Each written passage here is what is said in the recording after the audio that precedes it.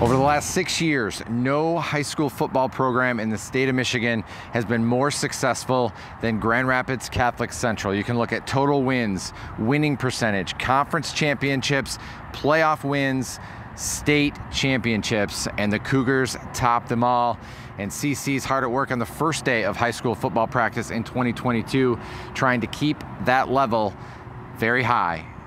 Jason Hutton along with Brett Bakita here at beautiful Cougar Stadium at the Cougar Athletic Trail. And Brett, just to put those last 6 years into perspective, I mean, I put it right up there with the Peter Sturzman East Grand Rapids teams of the 2000s. I mean, they've been that impressive. Yeah, Todd Colster and his staff have done an amazing job. I mean, 3 years, 3 state championships, 2 different divisions, 1 loss. That's it. COVID or not, 1 loss for this program for the Cougars over those 3 years in particular. And yeah, they're going to have to reload, but they're used to reloading. They lost a great senior class, though. But that's also what they're kind of used to with their numbers is kids coming up. And if they're ready to play as freshmen or sophomores, they will, and Todd Colster's going to need some young guys to step up and fill those gaps for the Cougars this year. Well, and Coach Colster and Nate Van Timmeren echoed those sentiments when we got to talk to him just a little bit earlier.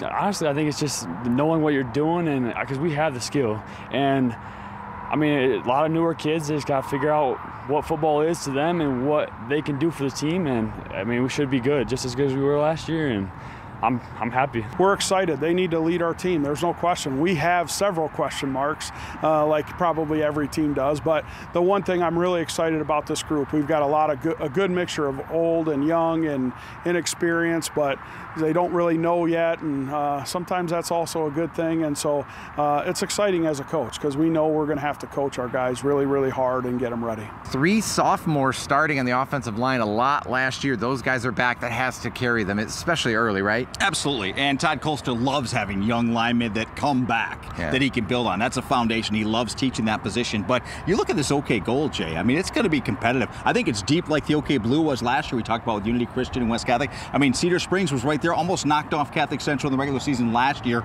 They're going to be a contender. South Christian, they're excited. They've got some good young linemen that are coming up through the ranks and very athletic.